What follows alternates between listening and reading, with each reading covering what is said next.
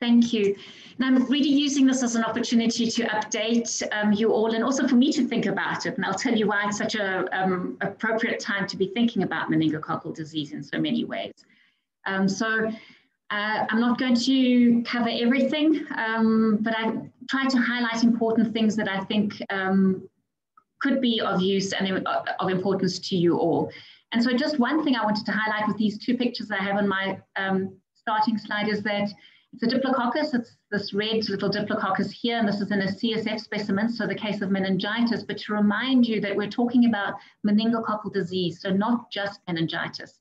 In South Africa, of our invasive disease, about 80% of it will be meningitis, but there are another 20, and sometimes it can be 30%, it depends, will be the bacteremia, your meningococcal sepsis, which is also the more severe form. And I'll go through some case fatality ratios just to tell you. So remember not to call just to talk about meningococcal meningitis, but really to remember that there is a proportion of disease that is not just going to be diagnosed from the CSF specimen and from diplococci on CSF.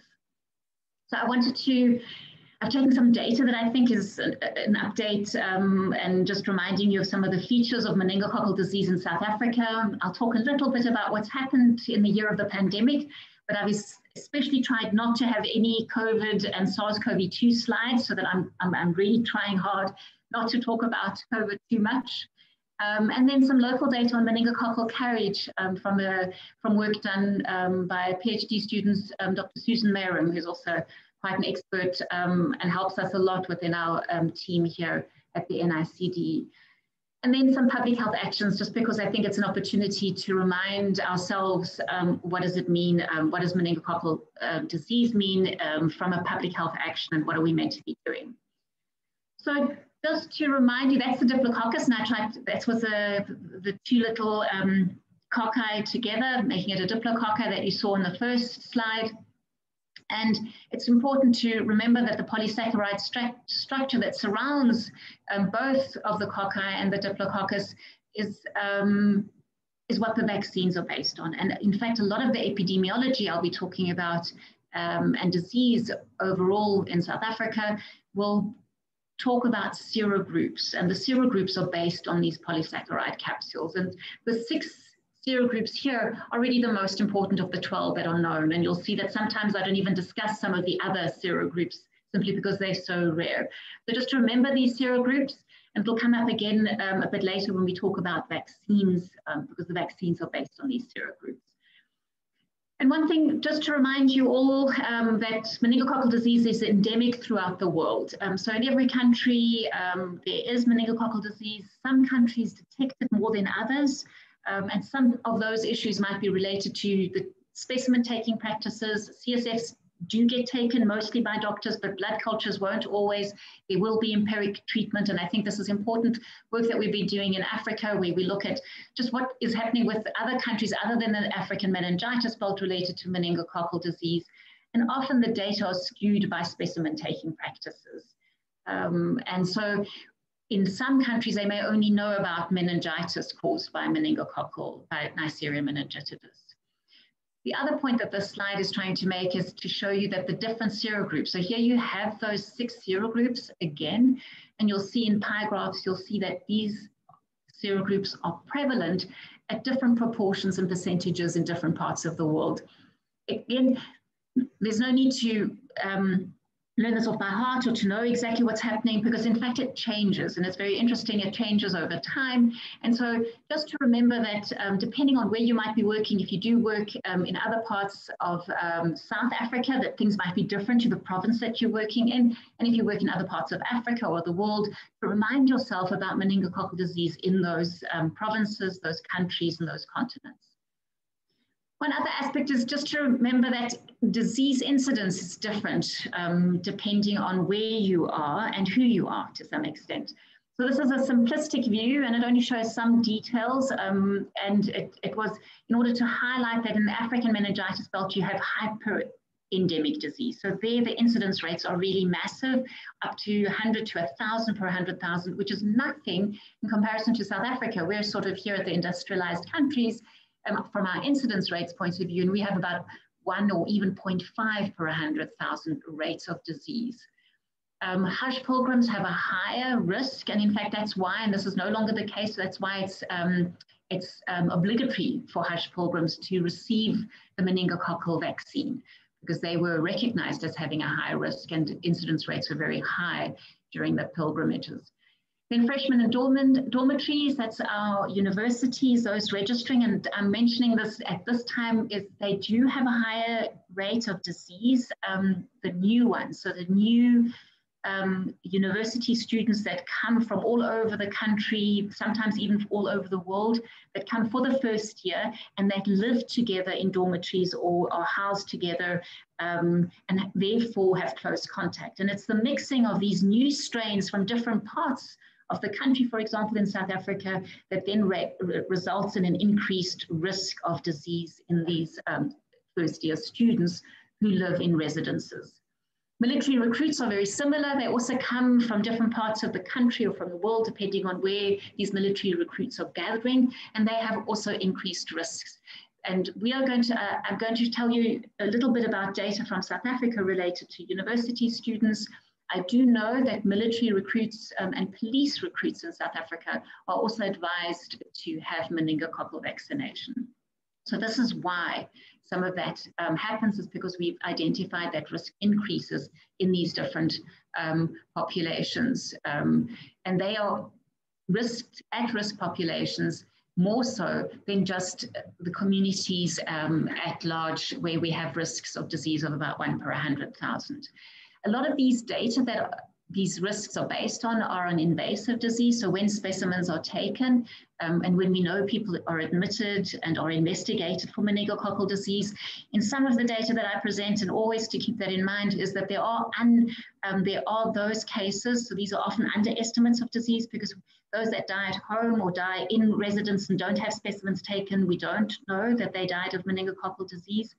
And sometimes specimens aren't taken. So within South Africa, specimen taking practices vary considerably amongst different provinces and in different hospitals. So this is South African data, just to show you why it's opportune to be talking about meningococcal disease now, because it is truly a seasonal disease. So if you look, the periodicity is over time, the fact that it goes up and then down, and these are older data from 2003 to 2012. And within each year, so on the x-axis, you'll see each year, you'll see that it goes up in the autumn and winter months, and sometimes stays up in the spring months if it started a bit later, and then comes down again. So in summer, over a year change, we'll have the least amount of disease in South Africa. So it's in fact at this time that we start to see an increase in disease in South Africa. And in fact, this has been shown historically. These are very much older data from 1940 to 1975. And you'll see, even though there's waxing and waning of disease, of meningococcal disease over time, each year there's a peak during the winter. And so that's quite classic for disease in South Africa, that we have this increased disease in the winter and the spring, but we also see decreasing and increasing waxing and waning disease, so periodicity over a longer period of time. So here, this is another slightly more updated. So this goes to 2016 here. You'll see that overall, these are just number of cases in South Africa. You'll see that numbers are going down. And in fact, we're seeing, if we go into, and I'm showing you updated data as well, you'll see that we have about 100 to 150 cases each year. But you yourselves know that each one of those cases, many of them carry stories and are very traumatic and dramatic for both the hospitals, the practitioners, as well as the families, as well as the media, take those on quite considerably. So even though there are few cases, they are impactful in South Africa each year. What I wanted to highlight here is some of the serogroups. So we have serogroup A here in purple, B in yellow. These are two of the most important serogroups, and then serogroup Y in W in blue. And you'll see, so that serogroup A faded away, and in fact we have very few cases, and I just checked the data for 2020, 2019, 2018, we had no serogroup A cases identified in the country. So serogroup A has really disappeared, causing disease in South Africa, and that was long before the conjugate meningococcal A vaccine was used in the meningitis belt. Predominant is serogroup B and serogroup W in South Africa, and you'll see serogroup W played a much more important role when it peaked and when it caused quite a lot, and it was the predominant serogroup for many years over the period of 2005 to about 2010, but it's been decreasing steadily since then, and now it sort of is equal to serogroup B. So serogroup B and serogroup W are the two serogroups that are the most important in South Africa, causing most disease. And the other one serogroup that to keep in mind is serogroup Y in red. And so those are the serogroups that cause disease. And you'll see that even in South Africa, we have this waxing waning of total disease, but we also have within that the changing serogroups as they come and go. So here just another, this is looking at the incidence rates, and you can see here that overall the South African incidence, total incidence peaked at about 1.4. So you can see just how low that is in comparison when you look at the incidence rates of the meningitis belt of 100 per 1,000 per 100,000. And here we have 1.5 at the peak in 2006 when we really saw quite a lot of meningococcal disease. And you'll see this has been going down. And even more recently, we're down to less than 0.5 per 100,000 for total disease. And this differs then by serogroup. You saw serogroup A came down and is really not causing any or very little disease in South Africa. And it was serogroup W that went up, causing most of the disease when we had this peak in 2006, but coming down. And now we have serogroup B and serogroup W sort of vying for the most prevalent serogroup each year as we look at the years after 2016.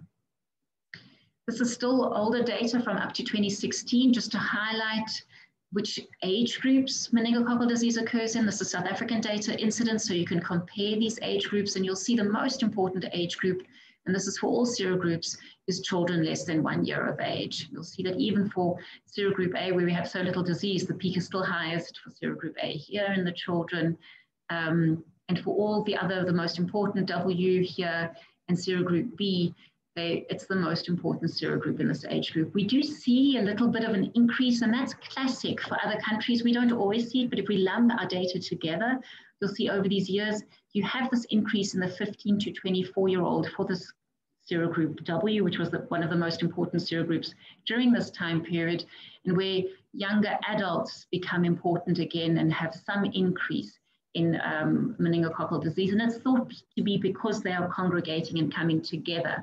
And in different ways of looking at the data, we see this more clearly, that these young adults may be at greater risk, depending on which serogroups are prevalent and how we analyze the data and where they are.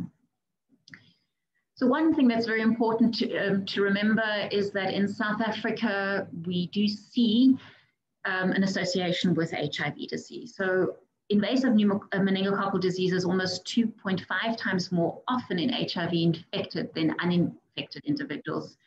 And we'll look at this happens across the ages. It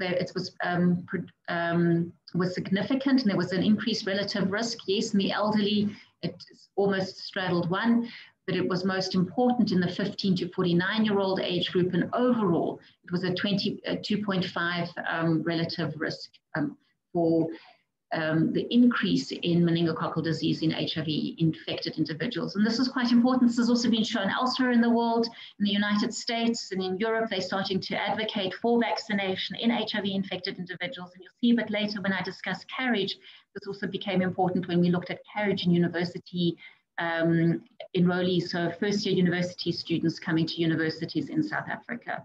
So just to remember, and in some ways, in these data, it was about 40% of invasive meningococcal disease where we had data on HIV were associated with HIV. And remember, in the population, generally, it should be about 10 to 15 to 16% overall. So it is significant and important to consider when looking or admitting patients, as well as thinking of in your clinical practice, who can we potentially prevent meningococcal disease in. So these are now updated data from 2019.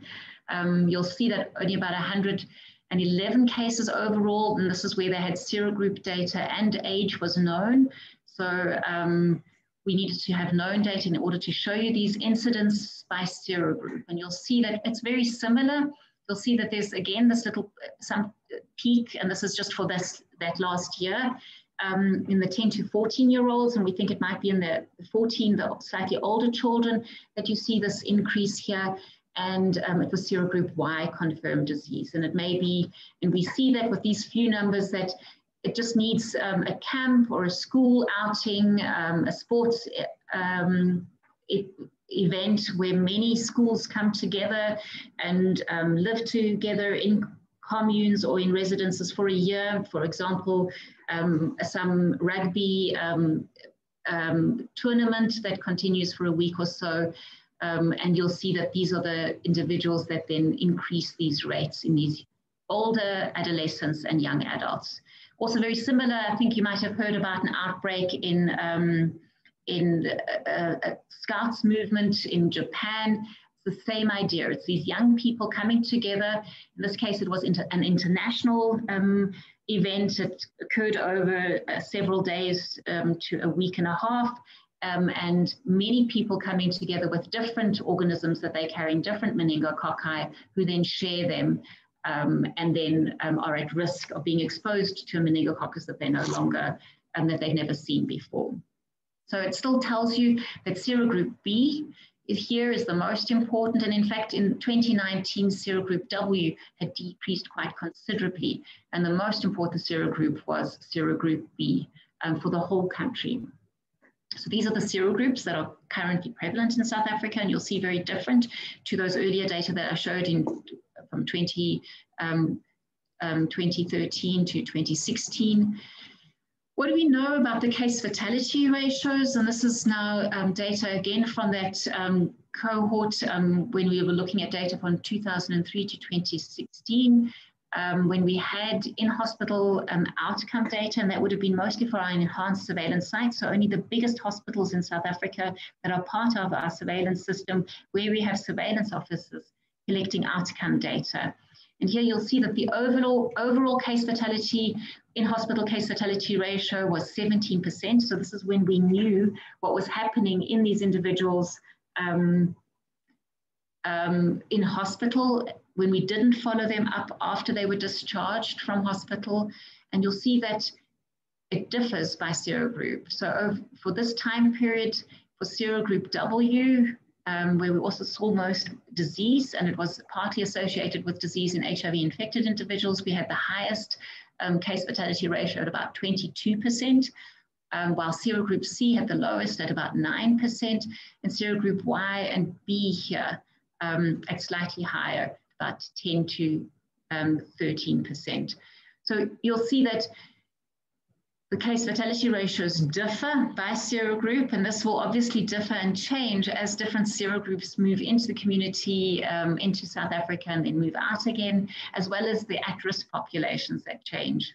As more HIV-infected individuals hopefully become less at risk because of better treatment and better control, as well as prevention like HIV, very targeted HIV or meningococcal vaccination, that this might change. If we looked by age, you'll see that even though the numbers get very small, the case fatality ratios do increase by age. So overall, children might be at slightly less risk of dying from meningococcal disease, although they are at incredible increased risk of acquiring meningococcal disease. And if you have patients admitted who are older, who might be immunocompromised and HIV infected, your case fatality ratios increase if we look at our data over time.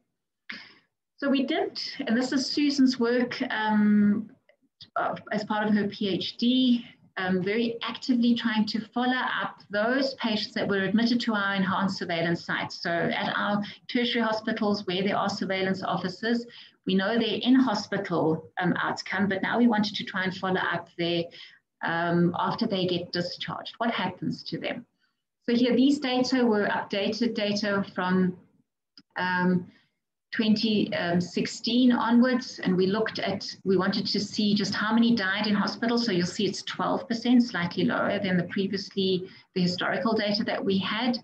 And of those, the most important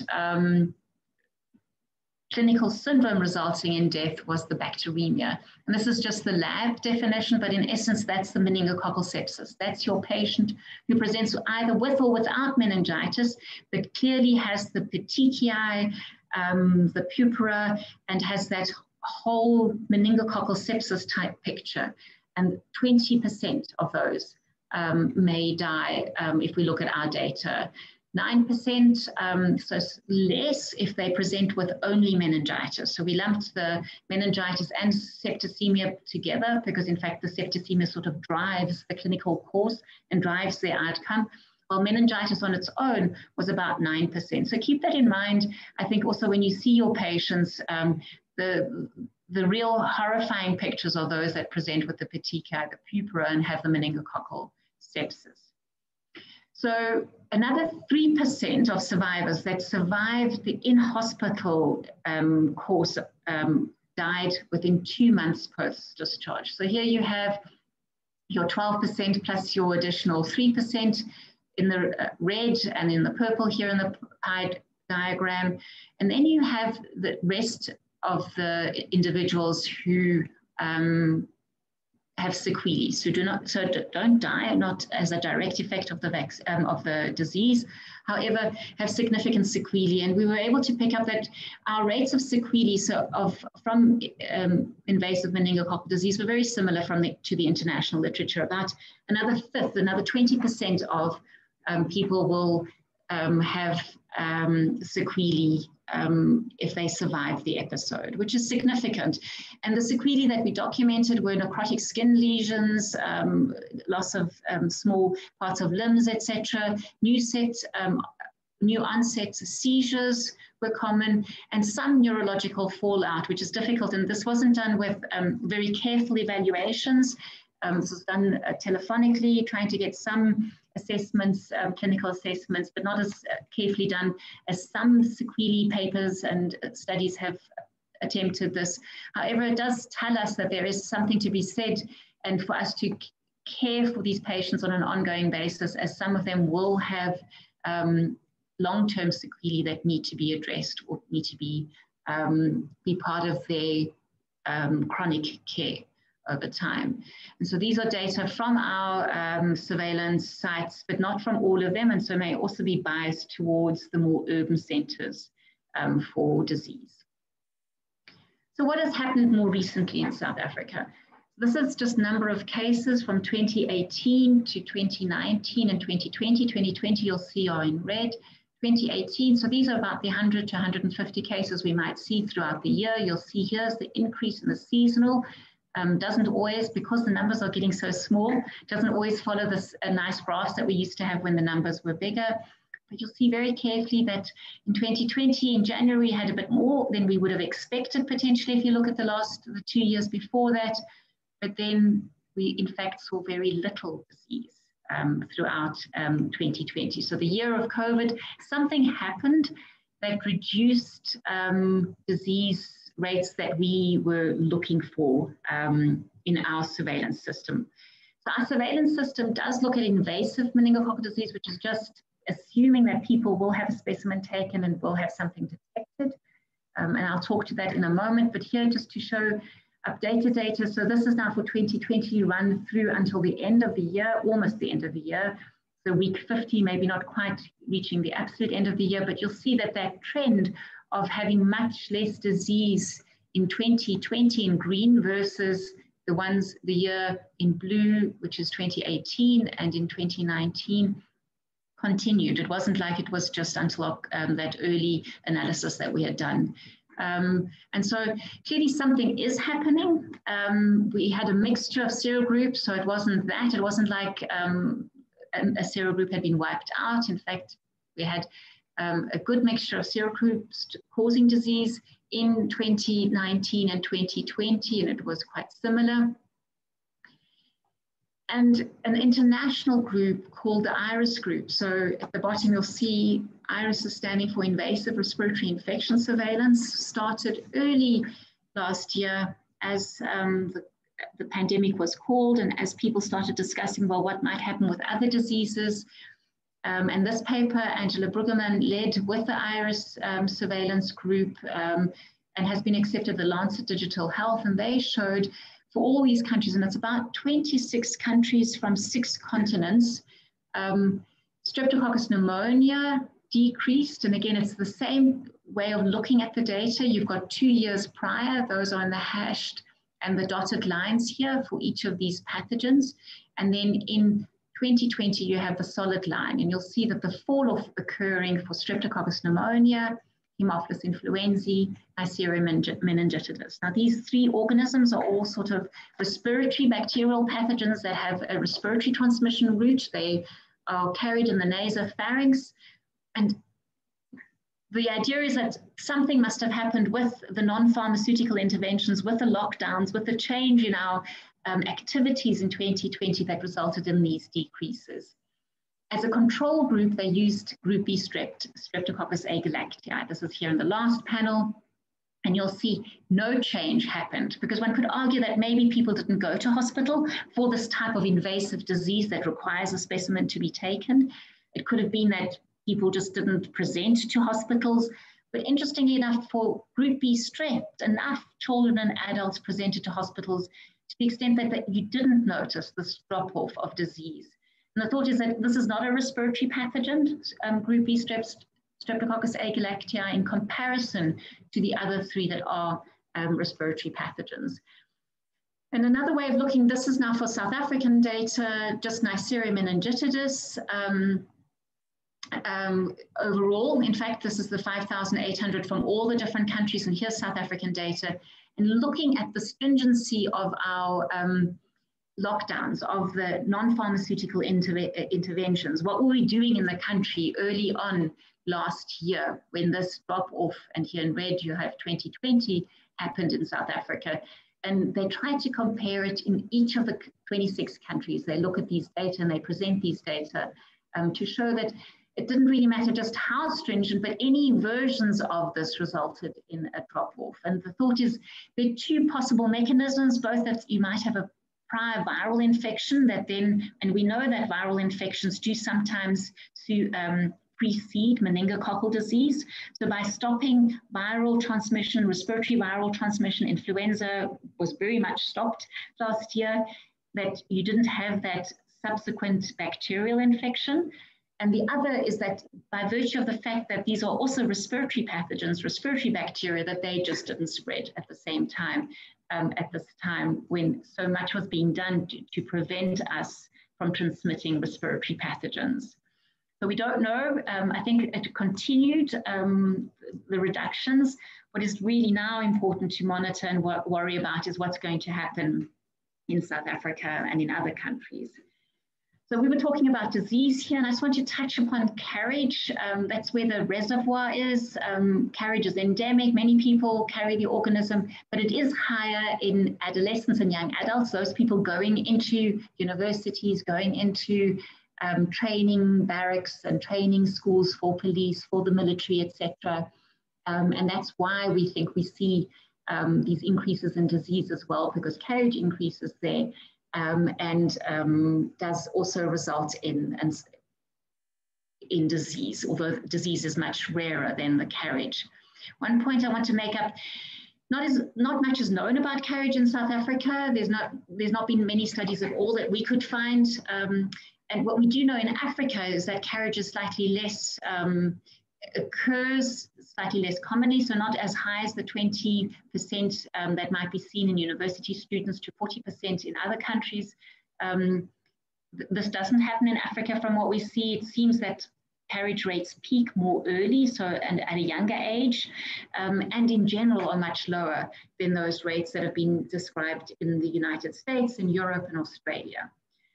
So what we did, Susan and her team and many, I think some of you might have been involved at 2 universities. So at UCT and at WITS in 2017 in the summer, So this was when they registered, and in autumn is when it was 2 months afterwards. We did 2 cross-sectional prevalence studies trying to follow up the cohort. So the first time round, we had about 1,654 students. We tried 55 students. We tried to follow up those. And in fact, these analyses are only on those that we could follow up, and that did come back the second time round. We had many more, or several more that were new in the second cohort versus the first cohort.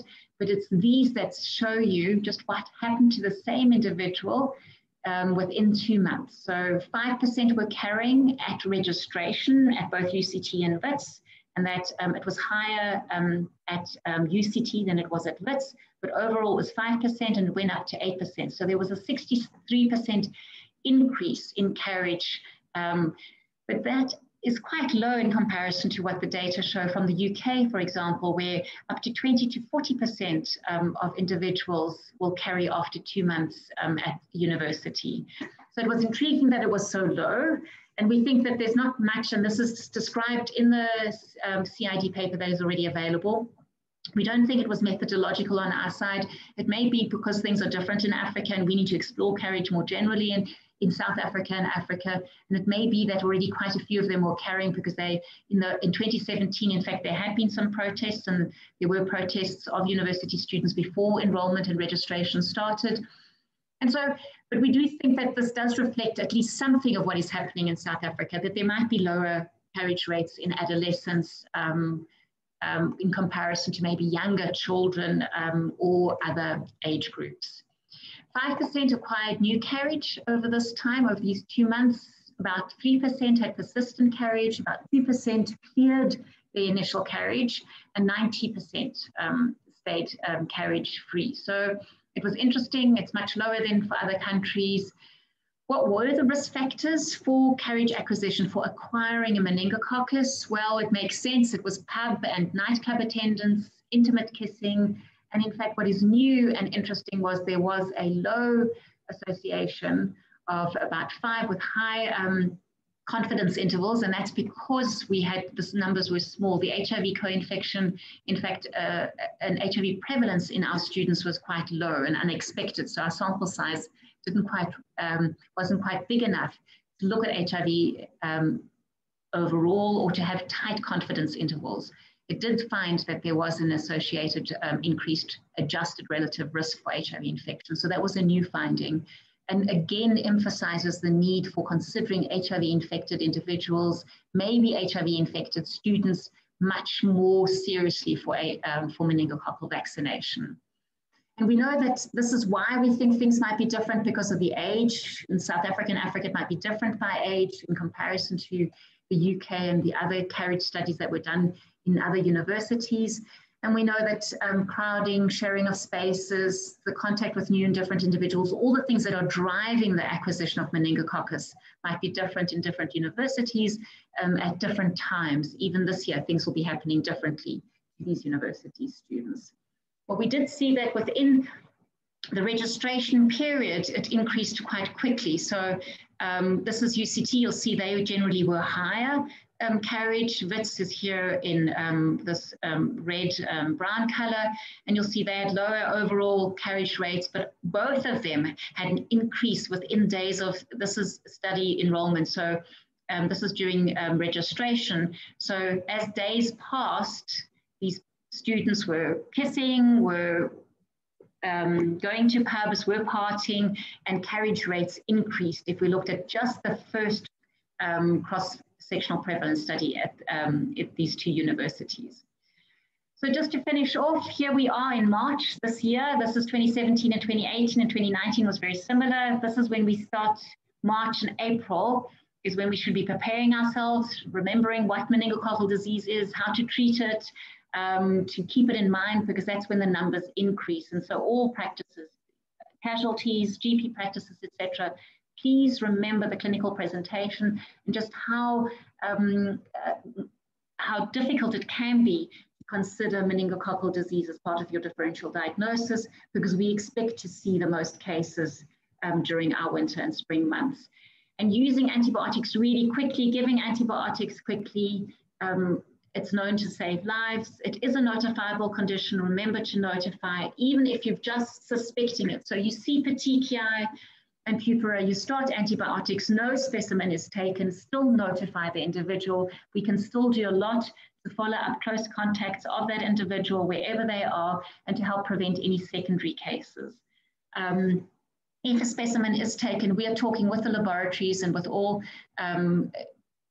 private and public sector laboratories so that they send us the meningococcus so we can let you know what the serogroup was, especially if subsequently there's a cluster of cases. So we clinically suspected, and I think needs to be notified, and that's to remind you all, it is not wrong to notify and for you to find another cause of the clinical presentation. It is in fact the best thing to do, because the one thing you don't want to do is miss notifying. So we'd rather you sometimes over notify that clinical suspected is a more sensitive case definition, but we'd rather deal with giving close contacts at that time chemoprophylaxis than only dealing with laboratory confirmed cases. Laboratory confirmed cases will come to us at least 24 hours later, and it will only be a subset, because even some of the meningococcal disease that is true meningococcal disease, we'll not get optimal specimens and the lab will not be able to isolate the organism. So please use clinical suspicion to notify, and then you will get all the help of the Department of Health, of the CDCCs, the communicable disease coordinators. They will go into the households, the schools, the nursery schools to check for contacts and to give chemoprophylaxis. So it really takes a load off the clinical staff in the hospital or in the GP practice if they notify timeously, because the Department of Health will take over and deal with chemoprophylaxis for the close contacts. And generally, healthcare workers who didn't get wet, who didn't either intubate the patient, weren't part of taking, sitting in front of the patient while the lumbar puncture was being done, who somehow weren't closely involved, they don't need to get chemoprophylaxis. I know it's difficult to convince those staff, especially, I think we're all very anxious at these times, but we often advocate that only those that got wet who were exposed to respiratory droplets should get chemoprophylaxis. And so finally, how can we prevent this disease? Vaccines are based both on the polysaccharide capsule or not on the capsule, so rather the outer membrane vesicles or recombinant proteins and a combination of that. And I've just mentioned the ones that I think are important for us in South Africa. Bexsero and Tremember are the two non-capsular vaccines that are now available overseas, and hopefully in the next months and years will be registered here in South Africa. While the polysaccharide protein conjugate vaccine is the second generation vaccines that are also based on the polysaccharide, but are conjugated to a protein and give you much better immune responses, and especially give you better immune responses in children. And the polysaccharide vaccine is the older generation, the first generation vaccine, which is still useful and can still be used, but is most importantly useful for adults. And you need to think of hyper-responsiveness. So if you need to give it multiple times, that the second or third time you give a polysaccharide vaccine, you get a dampened immune response.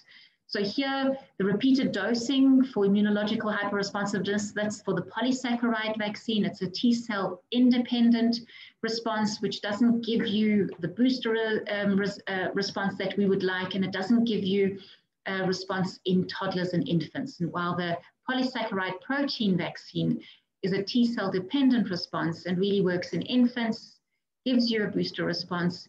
And in fact, one of its big characteristics, it also results in herd protection, because acquisition of the serogroups that are in the vaccine is prevented, and these individuals, they no longer transmit.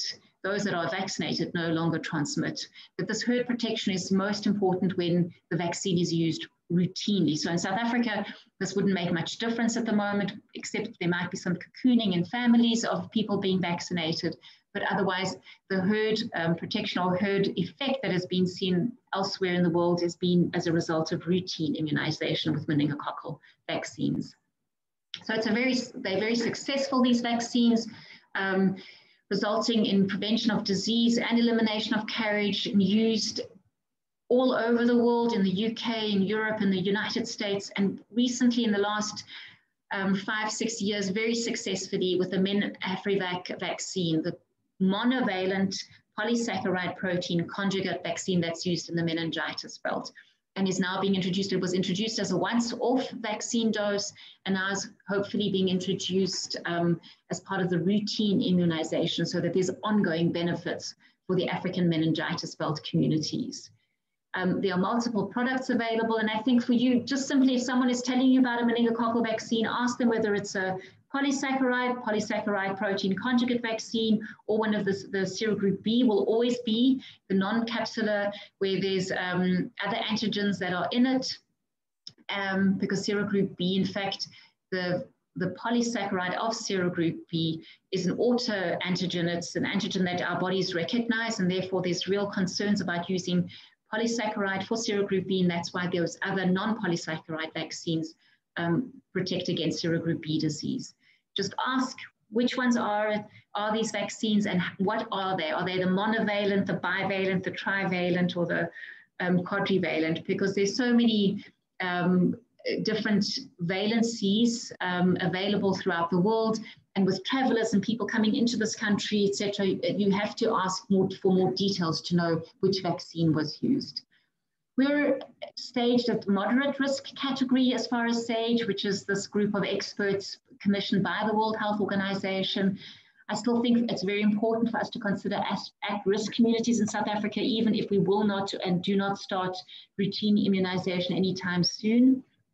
And we're meant to prioritize or at least consider meningococcal vaccination in our communities, but we also have many other priorities in South Africa. So we acknowledge that it's not routinely offered. Maybe about 6,000 doses of meningococcal vaccine are sold every year, and most of those are used in the private sector, used for travelers, for Hajj pilgrims, etc. So a whole range of individuals that are vaccinated. And we have published recommendations for meningococcal vaccination in South Africa, and you'll recognize that the serogroups are important when you start thinking about it. So ideally, we need a serogroup B vaccine, because I showed you that serogroup B is really the most prevalent serogroup in South Africa more recently. The other serogroups are important, and I would still give the vaccine that cover other serogroups. So this is recommended. These people should ideally get the vaccine. Laboratory workers who work with high volumes, not just with diagnostic specimens, but high volumes and volumes of meningococcus that can be aerosolized. That's in research labs, in vaccine producing laboratories. Travelers who go to the meningitis belt or hyperendemic areas, if there are outbreaks. And nowadays it isn't necessarily recommended for all travelers to these areas, because things have changed so much with the meningococcal vaccination in, for example, the meningitis belt. And then those at high risk of acquiring infections. So we've got the complement component deficiencies, anatomical or functional asplenias. And I think these are currently being used routinely in South Africa. One group of people where it's mandatory is Hajj pilgrims. So they're going into a place where there may not be an outbreak, but because of the pilgrimage and because of the way it's constituted, there could be an outbreak if they were not vaccinated. And so for travelers going to Hajj, going for the Hajj pilgrimage, that is a requirement. And everyone needs to in fact show that they've received the vaccine.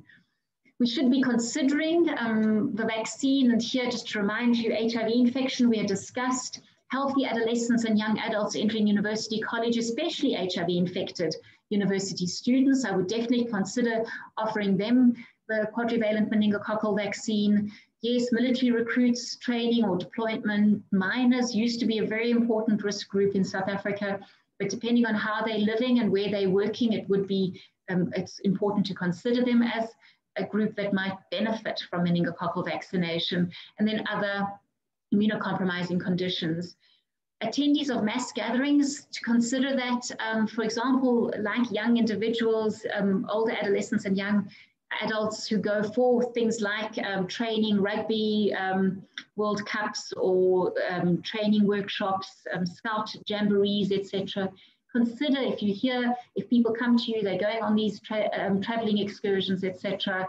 consider them, because in some ways they are mass gatherings. They are young people most likely going to carry, bringing it from all over the world, and they may be at increased risk. And if it's possible and affordable, it should be considered for these groups.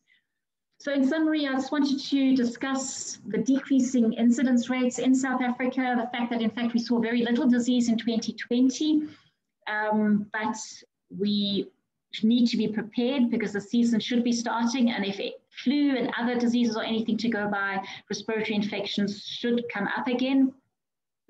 But in South Africa, HIV is a risk factor for disease and should be considered as one of the reasons for preferential risk group vaccination. That we still have many unknowns as far as carriage data in South Africa, trying to understand what is going on, but we're trying to do more and more work to try and see if we can understand more about South African meningococcal carriage. I'm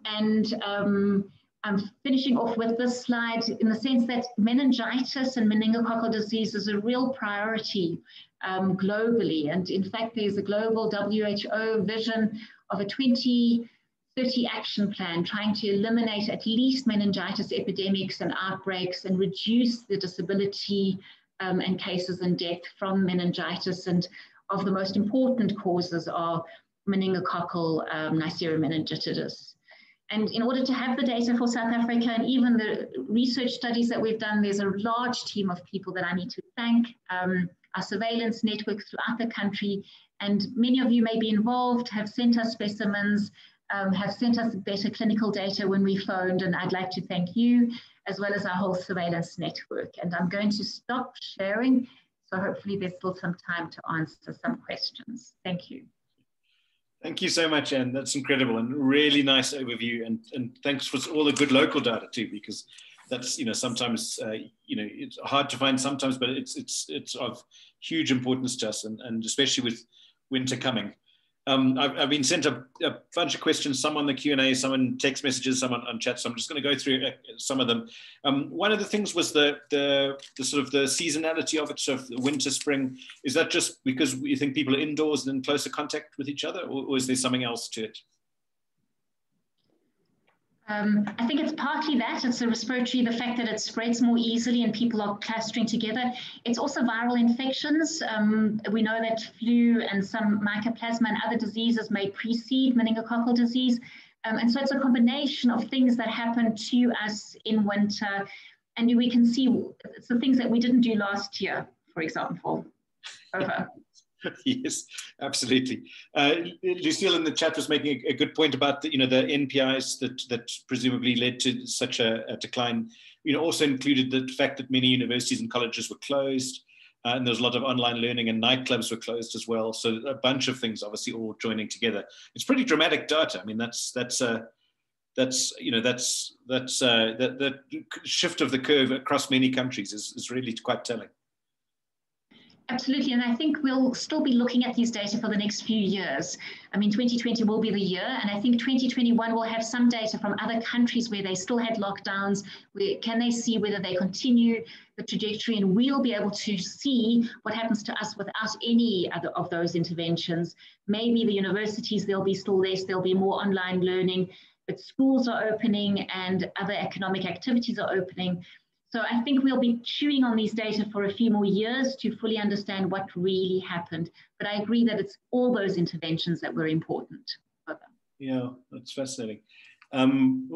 Someone put up their hand and put it down. So if you do have a question you'd like to ask rather than type, so either type it in the chat, but if you want to ask, just stick up your hand and I'll unmute you. You're welcome to ask questions that way.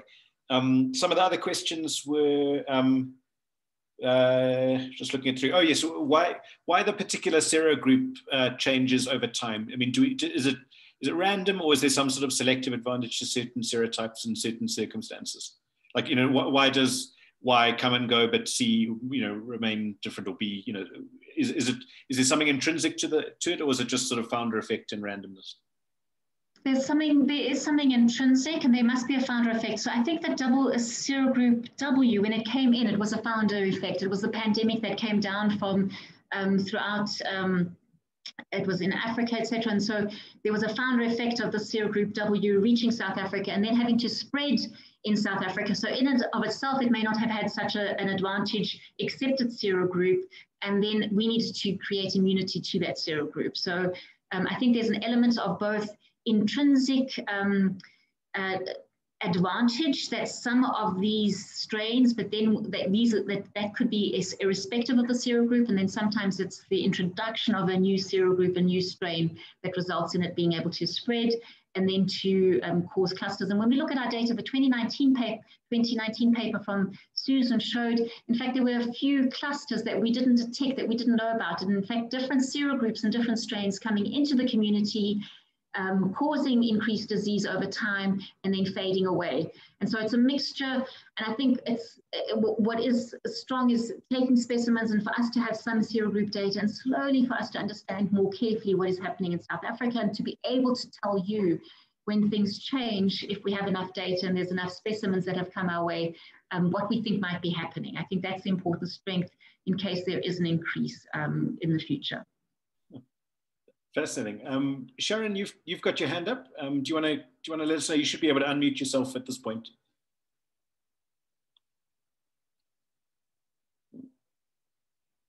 Sharon Patz, are you able to unmute? Or maybe not. Oh, there we are. Yes, yeah, go ahead, Sharon.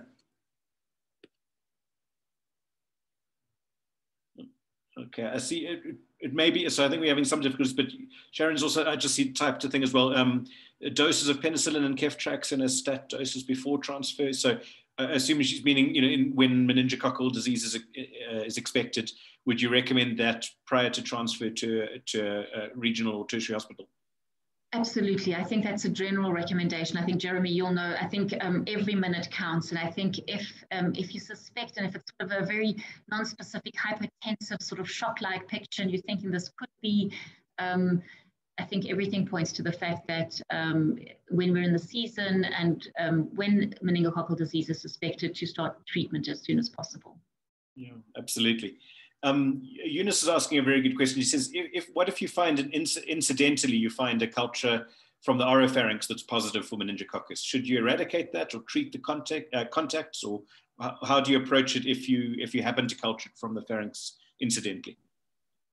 So incidentally, it's only carriage, and no, I wouldn't do anything if it was only the theoretical question, but it really depends on who you found it on, and if that person knows, and if you now know, and everyone else knows. And we've found that although you've just detected carriage, and therefore you shouldn't do anything, in fact, that organism is now resulting in an immune response. It's doing exactly the right thing in that individual. It more than likely, if you were to treat, you're only increasing the possibilities of resistance of that strain then being transmitted to other family members, etc. So theoretically, we know that we shouldn't be treating, you shouldn't eradicate it, you should leave it alone. But we know that also deal with the individuals that you are working with. There are all sorts of scenarios that we've dealt with over the years. Breastfeeding mothers where it's been found incidentally, people who are working with neonates in neonatal ICU. And I think so find out what is the information that you have and then make a decision, knowing that sometimes we do things that aren't theoretically indicated. Over. No, that's a great point. As you say, there's so much panic around it half the time as well, which messes it all up. And then, this concept of the meningitis belts, I mean, I think most people probably know what it is, but I mean, it's a sort of banned in sub-Saharan Africa and the sub-Saharan region. But it's, as you said, I mean, the incidence there is just astronomical. Why is that? I mean, what do we think drives such a high incidence in that region and not elsewhere in other areas? People don't know. There's lots of ideas and hypotheses, and one of them is it's sub-Saharan, so it's just the belt below the Sahara Desert, and it really reaches from the west coast to the east coast in Africa, so that whole belt below the Sahara. There's some thought that it might be the dust, the dryness, the seasons, the way people live and have to deal with the warm winds that come and bring all this dust, and that the dust might excoriate or create injuries in the nasopharynx. So if you're carrying, you might be at increased risk. those are some of the hypotheses. It's not really known. One good news story is that with the meningococcal vaccination, in fact, they've had only very few isolated outbreaks, and outbreaks not due to serogroup A, because serogroup A was also the predominant serogroup in the meningitis belt, but not the only serogroup causing disease. So unfortunately, there are no real easy answers to why, and I think it was a mixture of host and pathogen and environment that resulted and does result in these high incidence rates there. Yeah, fascinating. And thank goodness, as you say, we're finally getting a hold on that in terms of the incidence. And then last question, but is about this, why it's not in the EPI. So is it just a sort of cost-effective analysis, based on the fact that we don't have a hugely high incidence in this country, or is there some other aspect to it? No, I think it is that. I think it's a rare disease. Remember, the conjugate vaccines have only been made available in the last 10, 15 years. So prior to that, it was the polysaccharide vaccine, and that wouldn't have done anything for the disease rates in infants and children. I think it's a rare disease in South Africa. It's a very expensive vaccine, the conjugate vaccine, and in the future, the serogroup B vaccine, which would be of the important one to have in our routine immunization program. So you would need to have a mixture of those two vaccines. Would make it very, very expensive. And I think there are so many other priorities in South Africa. So it's this balancing act of judging what other vaccines would be more important in our communities, amongst children, amongst adolescents. And we know that other vaccines have been introduced, other expensive vaccines, but we believe that those vaccines obviously have a much bigger impact for the whole population rather than the few cases that meningococcal disease vaccines would prevent, which is why I think we're trying to really recommend as the last is to think of which risk groups could you try and vaccinate in South Africa, where it's not a routine immunization, but where we're trying to target those that we think might be at highest risk and have higher rates of disease than the general population. Over. Great. Thank you so much, Anne, for your time. This is an incredibly useful talk, and thank you so much for sharing both your expertise and your time. Oh, I see someone has typed, Eunice has typed in one question, if you don't mind, Anne, sorry. She said, since incidence is highest in under 1 year of age, would you recommend vaccinating pregnant mothers? So is there sort of passive transfer of immunity here that would help? It's been explored a little, passive transfer, but it's almost like it's not the vaccine, and using the vaccine in pregnant women, it's not a standard practice. And the thought is that hopefully those children that are at risk, if we were to immunize as part of an immunization program, they would be protected by the indirect effect. So similarly, in the way that in pneumococcal disease, neonates were protected from neonatal pneumococcal disease because the children that received it as part of the routine immunization program at a slightly older age group were no longer carrying. And I think that's where we would like to have the most impact. So, and that's where the impact has been shown in the UK, for example, that the herd effect of immunizing, in fact, they immunized all until 19 years of age.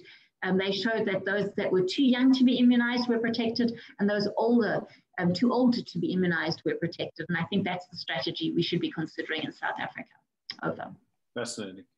All right. Well, thank you again so much. It's an absolute privilege to hear from you. And thank you so much for sharing all the knowledge you have. You told me before that you hadn't thought of meningococcus for a while. It's just totally untrue. You're a pro at this. And thank you very much for giving us such a great talk today. Thank you so much.